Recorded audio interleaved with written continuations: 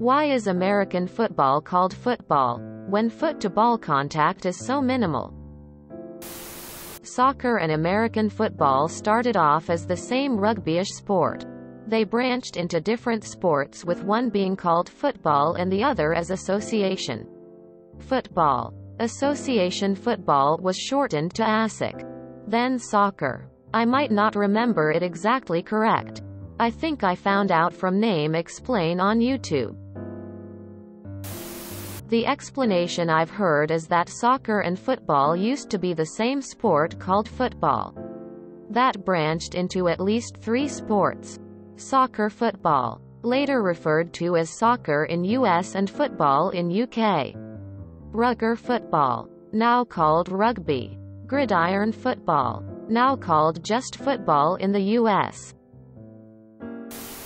Because when it was first introduced, it was a form of rugby in which you weren't allowed to carry the ball. Unlike soccer, you were allowed to hit the ball with your hands, but you couldn't actually carry it. Most people advanced the ball by kicking it in a manner quite similar to soccer. The rule evolved slowly until 1905, when 19 fatalities in a game resulted in Teddy Roosevelt threatening to ban the game unless it could be made safer. The rule changes resulted in something similar to modern football, with future rules refining the sport over the years. To add to a lot of these comments, football as a term came about as sport that was played on foot rather than using your feet. This was to distinguish it from sports played on horse. Lots of sports came from the same early football in the UK and then branched off, so you have things like rugby football, American football, football. Well, they never meant it to be that way.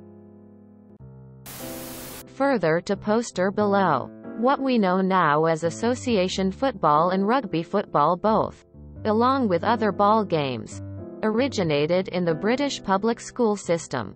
Every school, it seemed, had their own unique brand of games. Eton School had fives, for example, some of which were played on horseback. Polo, for example, some on foot. In order to set their games apart further, they shortened the most popular, as mentioned, to soccer and rugger football. It seems as a catch-all for games played on foot rather than on horseback. Football also applies to games that originated around that same time, circa 1850. So you have Gaelic football in Ireland and Aussie rules in Australia that both use hand passes as well as kicks. I think I'm right in saying gridiron. American football started around that time. So inclination football is called football because it's played on foot rather than by foot. The ball they use is about a foot long. Hand egg. Because it is played on foot, as opposed to played on a horse.